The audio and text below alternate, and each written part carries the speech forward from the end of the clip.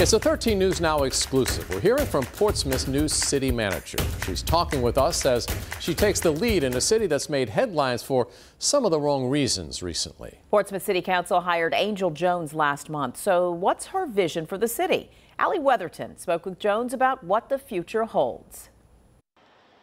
She's the newest city leader in Portsmouth. People have come up to me, just in the last week saying how grateful they are that I'm here. Angel Jones is ready to hit the ground running as Portsmouth city manager.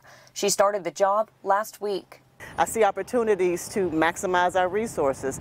I see opportunities to strengthen the businesses that are here and encourage new businesses to come. Jones says she has big plans, but wants to focus first on the city's financial stability and economic development. While one may see a challenge, I see an opportunity.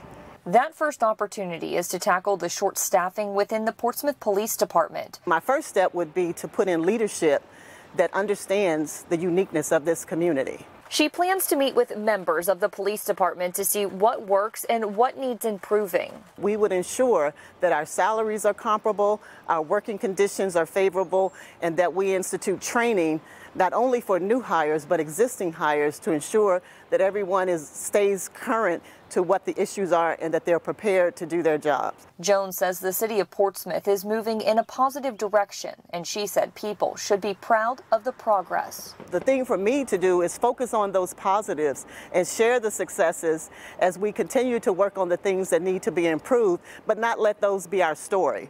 Let our story be the things that we are achieving. In Portsmouth, Ali Weatherton, 13 News Now.